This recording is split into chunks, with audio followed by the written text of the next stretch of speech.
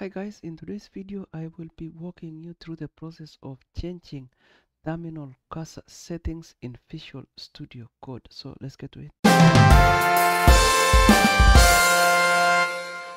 Okay, so like I mentioned in this video, we will be going through the process of updating cursor style settings in Visual Studio Code.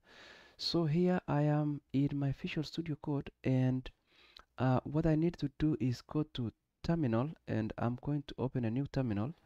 And as you can see here, I have my terminal, and the cursor currently is coming in as a block. Okay, so you can see, and this is what I'm talking about, this block here. So what I want to do is I want to change this block to a vertical bar instead. All right, so how do I do that?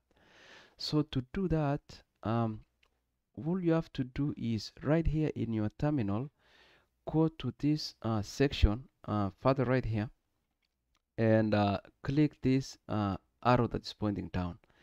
So this will bring up these options here, and the one that you want to select is this one for configure terminal settings.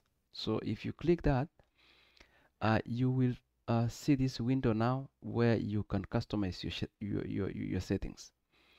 So what I want to do is I want to scroll down, and the option that we're looking for is for cursor settings, if we can see it. Okay, so I'm going to scroll down slowly, and let's see if we can see that option. Okay, so right here. Okay, so it is right here in terminal, integrated, and cursor style. So the style that we currently have is block, and I want to change this to a line. Okay, vertical line. You can also change it to underline if that's what you like, but for me I like this one for line, so I'm going to click that.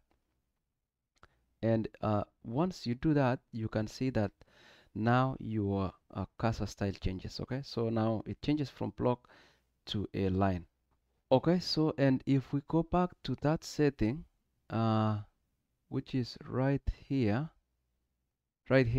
okay, terminal integrated cursor style. So again, it was block at the beginning, and now I've changed it to line. You can also go to underscore, and you can see it updated it in real time to underscore or underline really. So yeah, this is where you go if you want to change your cursor style settings.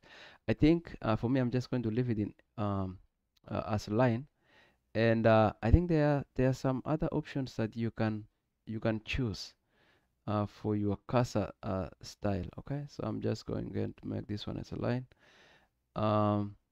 What else do we have here? Yeah, there are several other options. I'm not going to touch any of this, but yeah, that's what I just wanted to show you guys, how to change your cursor style setting.